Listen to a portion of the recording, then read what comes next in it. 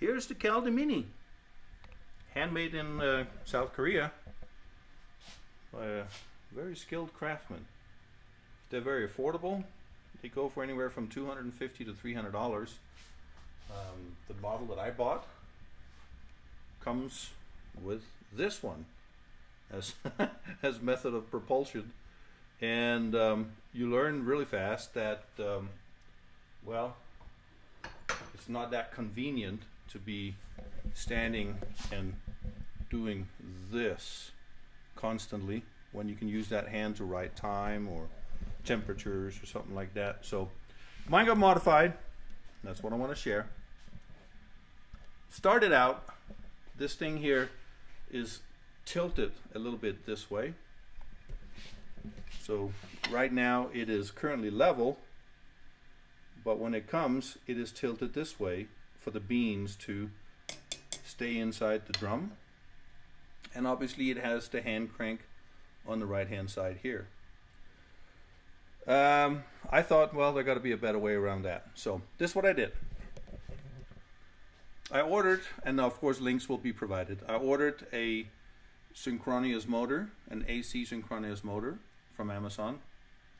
I chose the one that goes about 60 to 70 RPM. I think actually it's 70 to 80. It turns out it's spinning about 67 RPM. So works really well. This little unit comes with a power cord with an on-off switch. Comes with a bracket, and then I just had some angle iron aluminum that I drilled a couple of holes. And let me see here, get there you go, so I can see what I'm doing. Drilled a couple of holes into the body, 4 screws, stainless steel, interface with his. And then it became rather interesting because that axle that you see here is actually 6 millimeter.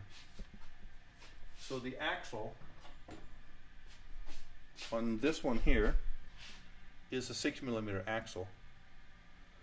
I could either get a conversion between a 6 millimeter axle, and on the machine motor it's 7. So I bought this one. It's a coupler for trial and error. It actually accepts 7 millimeter on one side, 6 on the other side. However, it only has 2 screws, so it's not very easy to center everything just in the middle. I would have liked to have seen 4 screws on each side of the axle, and then in that case I could have adjusted a little bit. I can adjust it a little bit better. So I got one of those on order. However, I drilled out the hole in the drum right in there, if you can see that. I'm not sure you can, but that axle going into the drum is tightened with this one screw that you see here, and I drilled that out very carefully. If you've never drilled stainless steel before, a lot of lube and very, very careful. And drilled that out to a 7 millimeter. I bought a 7 millimeter stainless steel shaft, so now I have 7 here and 7 on the pump. And then I just drilled out this coupler, since it was going to be temporary anyway. Works really well. Before I did it, obviously when you empty this drum normally, you literally lift the whole thing out and dump the beans. Now what you do is you simply just tilt this upward, just like you do with their bigger brother. You just tilt the whole thing since it's now bolted down. The other thing I had to get done here is, instead of this bracket that normally sits up here holding the bearings in place, I drilled 2 new holes for the bearings and bolted them straight onto the body here, and bracket is just bolted on so I don't lose it, but I don't use that bracket anymore. What I achieved by that is, instead of the bearings helping sitting on a little bit of an angle, the bearings are now level, so that the mouth of the trommel or drum, call it whatever you want, is now perfectly level. And the trommel mouth or the drum mouth rolls and makes contact with the entire part of the bearing, not just a little bit of it for an uneven wear. I tested it before, and it turns out that with this on a level setting here, it actually can hold exactly 250 grams rather, and they will not come out of the mouth. So it actually works pretty good. I don't usually roast more than 200 grams anyway, so to me that really doesn't bother me at all. Works really well.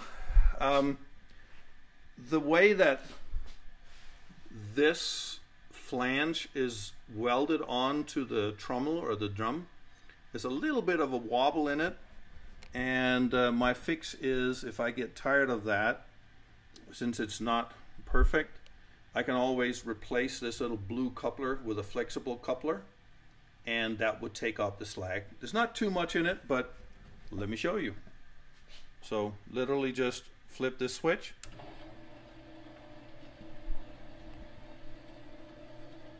and there you go. If you make out, you can see that there is a little bit of play in the axle. Not a whole lot, but I also like that because instead of now riding in that bushing there, down here, instead of my fat finger, instead of this bushing here, riding down here, bushings are good, but eventually stainless, it will wear out. Instead of that riding here, it's now the bearing inside of the synchronous motor that is now taking the load, which I really prefer, and it's much smoother.